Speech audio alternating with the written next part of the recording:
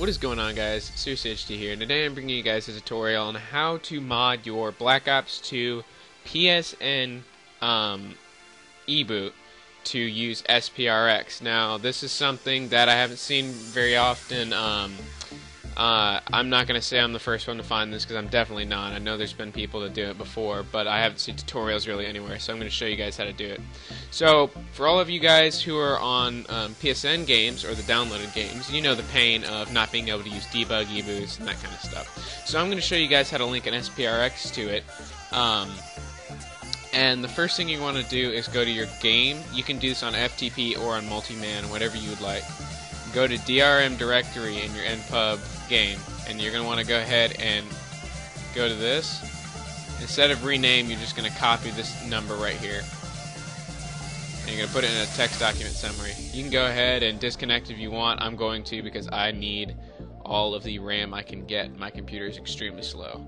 So I'm going to go ahead and go into this new text document. I'm going to go ahead and paste the number. It's identical to that one because I've already done this a few times. So once you've gotten your number, then you're going to want to go ahead and go to the Black Ops 2 eBoot builder. I will send you guys on a RAR. You'll get this whole folder I'm using. So I'm going to go ahead, you're going to click that, open it up. It should be the exact same for you guys. It's default, it's just so it can create the file. Go ahead, click whatever you want. Make sure you click these three, they're pretty important. Click NPUB31054 and hit build, and just wait a second until this is updated. You'll see the time update, and if it doesn't update, rebuild it. There you go. See how it updated the time? All right. For yours, it probably won't, but I'll send you guys this eBoot too, just in case you don't want to use your own. You just want to use mine. That's your choice. Alright, now what you're going to do is go ahead and paste it here, rename it to eboot.bin. Go ahead, go to the resigner.executable. Okay, then you're going to go ahead, if you're on 4.21 or higher, you're going to go ahead and hit capital A, enter. You're going to go ahead and hit Y and enter again. That's going to configure it to work on firmwares above 4.21. Then you're going to go ahead and type 1 and hit enter. It's going to decrypt eBoot. Once it's finished, go ahead and hit enter and minimize the window. Next thing you're going to do is go to SPRX elfbuilder.exe. I'm not going to send you guys this SPRX. I'm not going to send you guys this yet because it's not technically released, so I don't want to get a copyright strike. Basically, what you're going to want to go ahead and do is type in the name of your SPRX. So mine is BO2-CEX. It'll automatically add the file extension, so don't worry about it here. Go ahead and click this and go and find the eboot.elf, which was from your eBoot a second ago when you decrypted it. Go ahead and open, and go ahead and hit build. Give it a few seconds, and then this will pop up in the folder. Go ahead and close this. Go here, rename it. Actually, first you want to go ahead and rename these ones. These are your old ones. Save them for a backup in case you mess up. Go ahead and rename this to eboot.elf.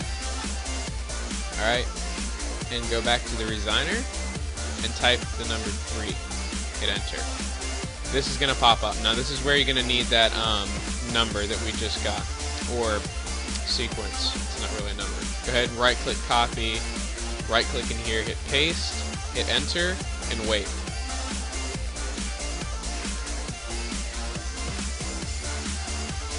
Alright, once it's done, go ahead and hit enter, and you can exit out of this.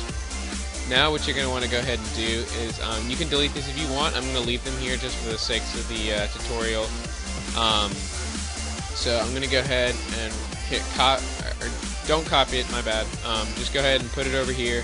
If you're going to use multi-man, you're going to go ahead and copy that to your flash drive. If you're going to use FileZilla like I am, you're going to go ahead and open up FileZilla.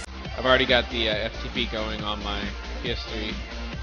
So you're going to go ahead and connect, and you're going to go to DevHDD0, Game, NPUB31054, USDR. Go ahead and open it up, and drag and drop.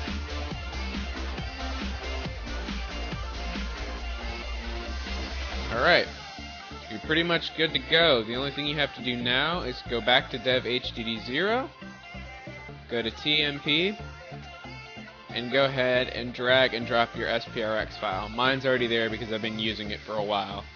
So, once everything is done, you can go ahead and disconnect from your PS3, or if you're in multi-man, you can exit out of multi-man. And I'm going to show you guys some proof on my PS3.